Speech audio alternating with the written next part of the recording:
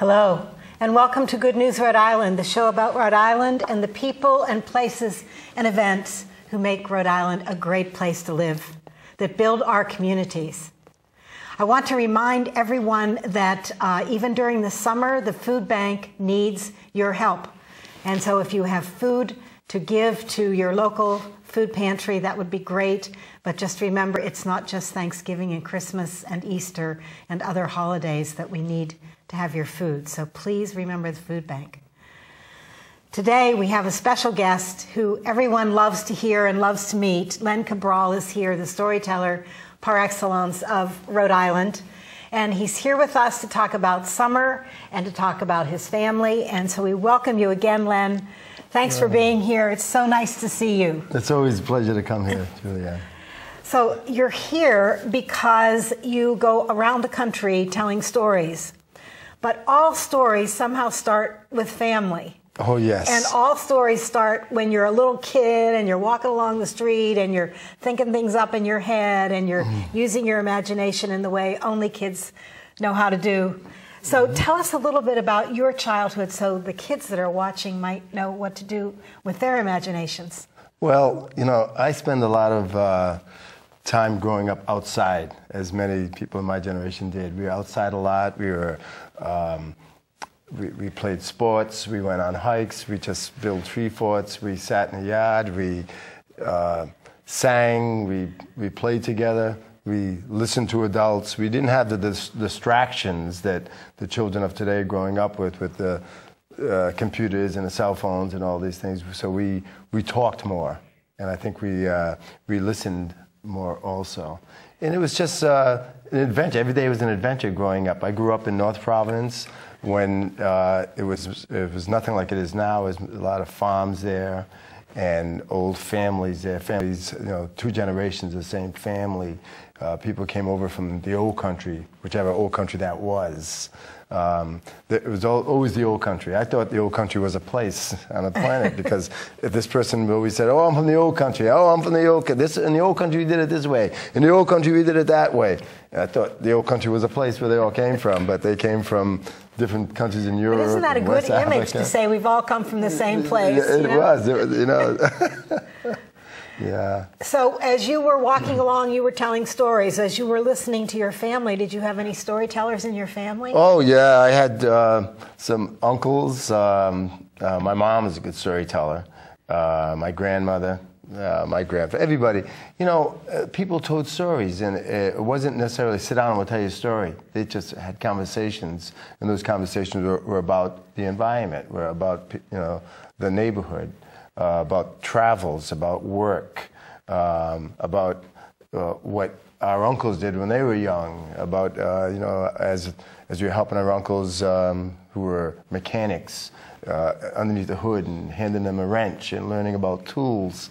There were stories to be told. There were cautionary tales about don't go down there because there's the swamp is down there, or the boogeyman is down there, or be home before the street lights are on, and you know, which was a lose-lose situation because you didn't know they were on until they were on.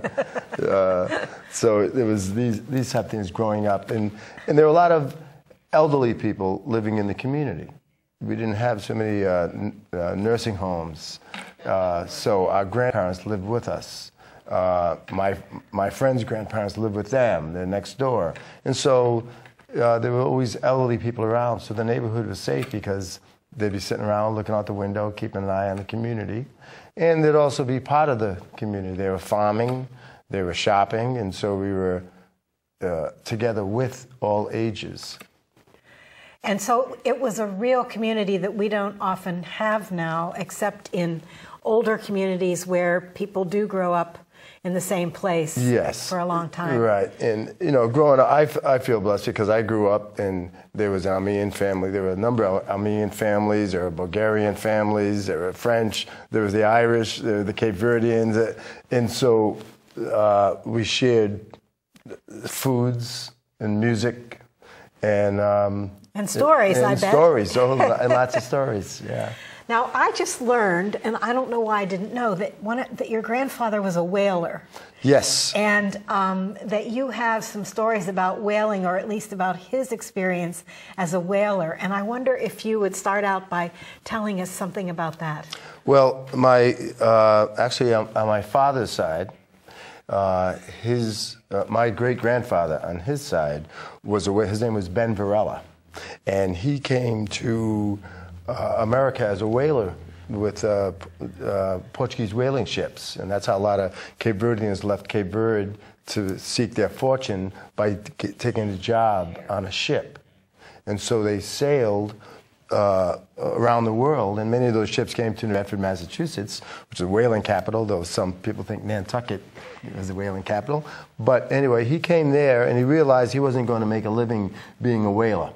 So he went down to Wareham and Rochester, and there was a farm there, and he got a job on a farm. And he was a good worker, and he saved money, and he ended up buying that farm.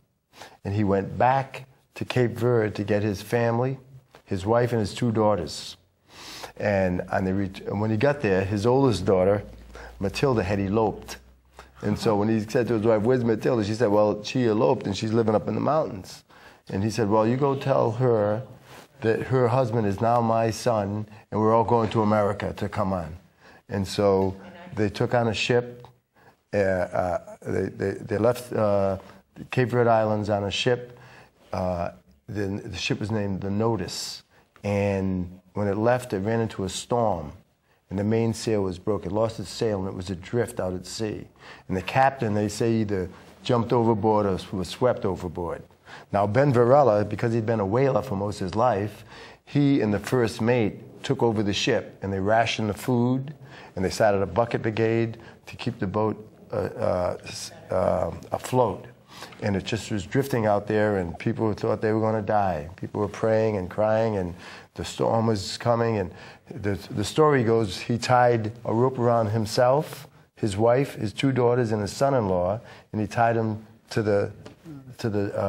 on deck. The broken mast, The broken mast. Tied them to the broken mast so they wouldn't get swept overboard. And everybody just thought this was it. They were going to perish. When all of a sudden, an Italian steamer came by.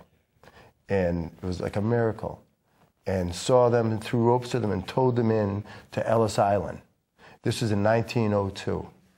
Towed them into Ellis Island, and from there they got to New Bedford, back to the New Bedford, Massachusetts. But the kicker of the story, in 1902, there's in New York Times, is the story about an Italian ship towing in a ship from Cape Verde Islands into Ellis Island. That was a ship that my great-grandfather, Ben Varela, was on. So I shared this story a few weeks ago in New Bedford, Massachusetts, at the Whaling Museum.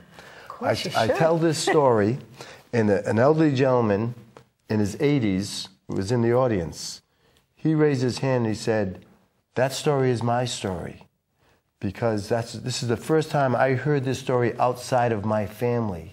My grandmother was on that ship, and she told the story about the fella Ben Varela and how he saved this ship and how it was towed into Ellis Island.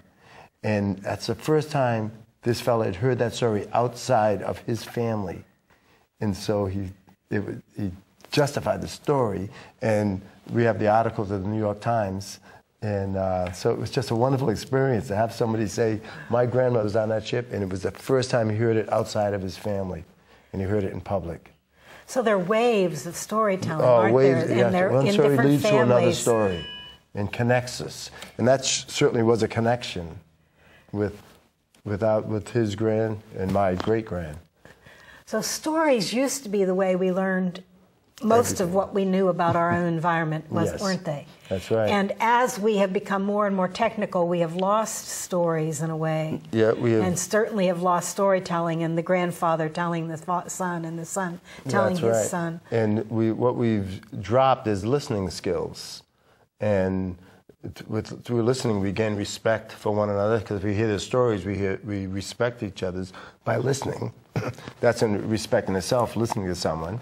But then what we learn about another person's journey in life through their stories. And I think you know, in today's society with so many distractions, we do not listen well enough. There's an African proverb that says, "We have 2 ears and 1 mouth," which means we should listen twice as much as we should speak. So you go around to schools and you tell stories, and Yes. you go to festivals and you tell stories, and Yes. you sit and talk probably over a cup of coffee and you tell stories. It's a way of life for you, and it's a meaning maker, isn't it? Yes. It somehow puts everything into context. It is. I feel blessed. I've been telling stories professionally for 38 years. I travel internationally. Last September, I was fortunate enough to be invited to a festival in Singapore. I worked in Singapore and Malaysia. I've been to Ireland to tell stories in Ireland, which was a real treat, in Belgium and many other places in Europe. And around the country, there are festivals happening all around the country that once in a while I go and tell stories at those festivals. I enjoy mostly telling stories in schools because I'm working with youth. Kids are so ready, aren't they? They're so ready, and it's so important. I mean, you can look at children who have been raised on TV their whole life. I mean, you know, they've watched TV every day of their life, the movies, the video games, but you sit them in a room, and I don't care if they're high school students or elementary school students, they get hooked into a story, and they focus, and they listen, and they can tell you the story over when it's done. So what do you think that you're giving them? I mean, I feel like you're starting to make a different world available to them, that you're starting to let them know what it's like to even tell a story themselves, or to start to listen to other people differently.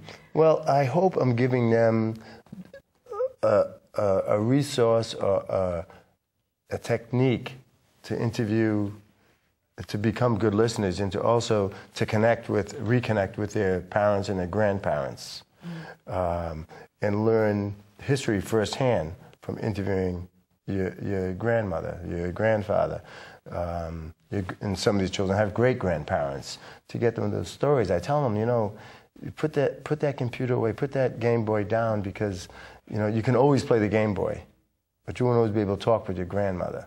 So take this opportunity to have the conversation with your grandmother. And I give them little tips on how to icebreakers, and how to start a conversation with their grandmother. What questions to ask, like, what was your first job? You know, did you ever get bit by a dog? Stuff like, how'd you meet your grandpa? These type of things, which lead to other stories. What I tell people in my profession is that stories are holy, and that they are sort of the foundation of family, and that when stories are shared, one person to another, those stories become even more holy because they have a next generation. That's it. And I think that's what you're saying as well. There was a wonderful storyteller who passed away, who was a well-known storyteller, lived up in Massachusetts, Brother Blue. Now, Brother Blue would say, when you're telling stories, you're on holy ground. And you just brought, by you saying what you said, brought Brother Blue back to me, and things that he would say, because it's on holy ground. We're sharing stories because we're communicating, and stories are such a powerful learning technique, tool. It's a way to engage our listeners. It's a way to educate. It's a way to entertain, and it's all right there with stories, and stories all around us. The movies that we see began as stories. Many of these movies that we see are from folklore. You know, they're ancient. There's stories all around us, and sometimes some of the answers to our social problems are in stories. If we read those stories and listen to people's stories, we get to understand them a little better. Our life seems very present, but in actuality, it's been lived before. Yes. I mean, other people have had the same problems. Len, I don't want to take another minute without having you tell your story about summer, because we're about to move into summer, and you have a summer story. So would you please tell us your story? I certainly would. Thank you. This is a story penned by a woman named Anne Rockwell out of Connecticut, an elderly woman, and I wish her well. And the version of the story I do is called Buzz, Buzz, once there was a little boy, and his name was John. And John couldn't do anything right. Whenever John played baseball, he always made the first out. Whenever John played tag, he was always it. Whenever John played hide and seek, he was always the first one found. John couldn't do anything right. Well, it was summertime, you know. School had just closed, and it was the beginning of summer vacation. And John was sitting on his steps, and his friends were on the lawn, and they were sitting on a step. And you know what the boys and girls say. As soon as school closes, as soon as summer vacation starts, they say, there's nothing to do. It's boring. There's nothing to do. And John was bored. He didn't want to play tag. He'd always be it. Or hide and seek. He'd be found. John thought he'd run away from home. So John, he ran about a block away from his house, and he thought he'd rest for a little while. He wasn't in the greatest of shape. And John, he sat down on the ground, and he leaned up against a tree, and the summer sun was shining on his face, and it lulled John to sleep. And as John was sleeping, a little snail with a silver shell crawled through the grass over to John's shoulder. And that snail with the silver shell crawled up John's shoulder and up John's neck. And that snail with the silver shell crawled up to John's ear and said, John, I know you, John. You're a good boy. You just can't do anything right. John, I'm going to tell you 100 stories no one else has ever heard. John, you can share those stories with your friends. And that snail told John 100 stories that no one else had ever heard. And then all of a sudden, a bumblebee flew by John's ear. Buzz, buzz, once there was. And John opened his eyes just in time to hear his mother's voice come floating by. John, John! It was supper time. John forgot all about running away from home. John went back home. He had a nice big supper. And after supper, he sat on the steps. And his friends came over, and they sat on the lawn. And you know what they say in the summertime? There's nothing to do. It's boring. There's nothing to do. And John said, I could tell you a story. What, John? I said, I could tell you a story. Hey, John's going to tell us a story. John's going to tell us a story. Go ahead, John. We're listening. And John told them a story, and they said, wow, John, that was okay. Do you know another one? And John told him another, say, John, that was awesome. And so was the first one. Do you know another one, John? And John told him another.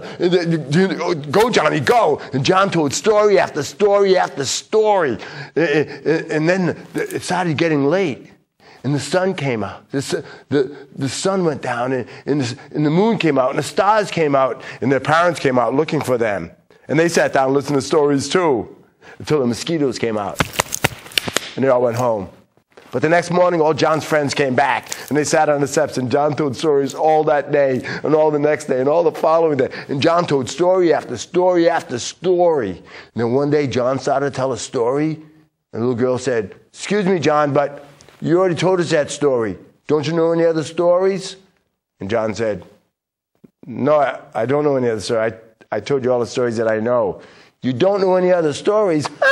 John is boring. John is boring. John felt terrible. He thought he'd go look for that snail with the silver shell. So John ran back to that field. He was looking everywhere. He looked in the bushes, on the logs, up in the trees. He couldn't find that snail anywhere. Then John thought he'd rest for a while and look for that snail later. So he leaned against a tree, and he started a little tired. He put his hand down on the ground, and it landed on a rock.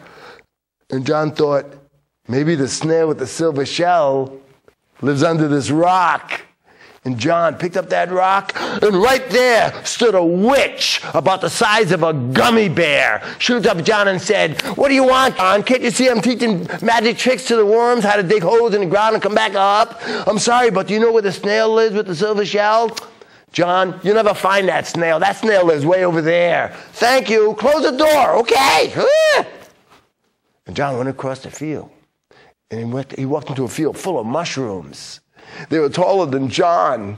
And then he saw a little old man sitting on a tree stump. He had a long gray beard and Oshkosh jeans. He said, excuse me, sir, but do you know where the snail with the silver shell lives? Snail with the silver shell? I know that snail, John. He told me 100 stories, but I didn't have anybody to share those stories with. You'll never find that snail. You might as well give up. He lives way over there. Thank you. And John ran through that field full of mushrooms until he came into a forest. He looked up in a tree and he saw a bear climbing a tree and he said, "Excuse me, Mr. Bear, do you know where the snail with the silver shell lives?" And the bear looked down at John and said, "John, how can you ask me a question like that now? Can't you tell I'm climbing this tree? I'm trying to get the moon out the sky. It messes with my sleep every night. I'm going to pull it right out of the sky." "Yeah, but do you know where the snail with the silver shell lives?" "You never find that snail, John. He lives way over there." "Thank you." And John ran through that field, through the forest until he came to the beach. And the waves were coming in, splashing back and forth. He looked out in the water, and there was a dozen mermaids on the back of a whale. And they all had long hair. Some had black hair and some had brown hair. And they were braiding each other's hair like this. And John said, "Excuse me, mermaids, do you know where the snail with the silver shell lives?" And the mermaid said, "John, before you find the snail with the silver shell, you have to do something very good." "What is it? I'll do anything." "We can't tell you." And they dove into the water. And the whale dove up in the air and came down with his mighty tail, splash, and got John soaking wet. And John walked across that sandy beach until he came into a field. It was a green field. Oh, it went on and on like the fields you see in Ireland. And he saw a little white spot. Well, he ran over to that spot and he looked. It wasn't a spot at all. He thought it was a golf ball. It wasn't a golf ball at all. It was a furry little bunny.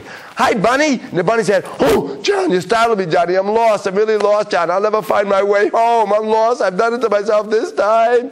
"Well, wait a minute. Maybe I can help you. Where do you live?" "You can't help me, John. You don't know where I live in a field full of mushrooms, John. It's on the other side of a beach and through the forest. There's nothing." "Come on. I know where you live."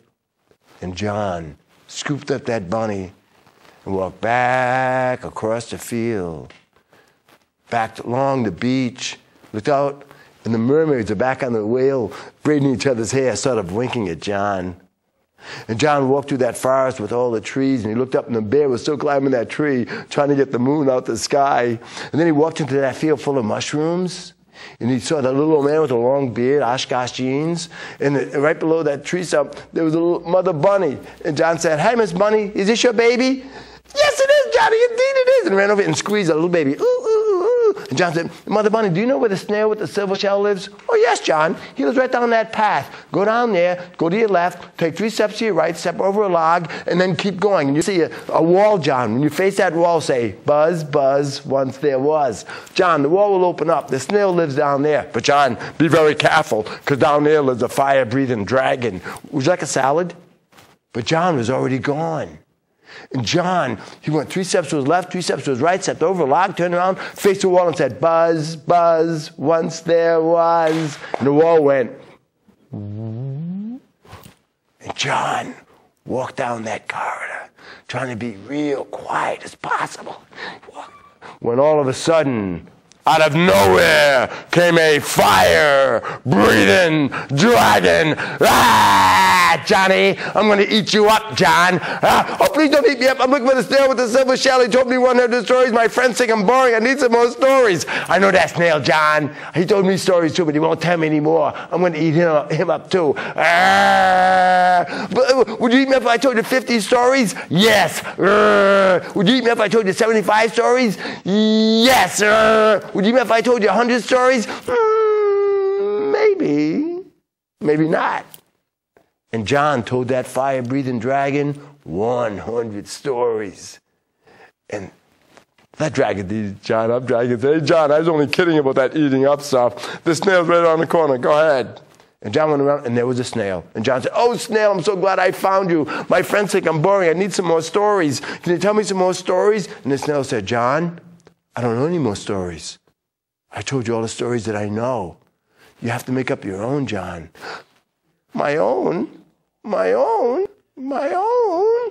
Just then a bumblebee flew by John's ear and said, "Buzz, buzz, once there was." And John opened his eyes, and there he was in that field with his hand on that rock. John hadn't been anywhere. John was dreaming. And just then he heard his mother's voice come floating by. John, John! It was supper time. John went back home, he had a nice big supper, and then he sat on the steps and his friends came over. And you know what they say in the summertime. There's nothing to do. It's boring. There's nothing to do. And they say, hey, John, do you know any stories? And John said, no, I don't know any stories. John, it's boring. Yeah, just then, a bumblebee flew across the yard over to John's ear and said, buzz, buzz, once there was a little boy. His name is John. And John said, well, I do know a story. Okay, John knows a story. Go ahead. Go tell us, Johnny. Go. John said, once there was a witch about the size of a gummy bear. She taught magic tricks to all the worms how to dig holes in the ground, clump little petals. And then he told a story about a bear climbing a tree, trying to get the moon out the sky because they'd mess with the sleep at night. And then he told a story about a dozen mermaids on the back of a whale braiding each other's hair. So a little old man with a long gray beard and had Oshkosh jeans. And John told story after story after story. And whenever John ever almost ran out of stories, it never failed. A bumblebee would float through the air over to John's ear and say, buzz, buzz, once there was.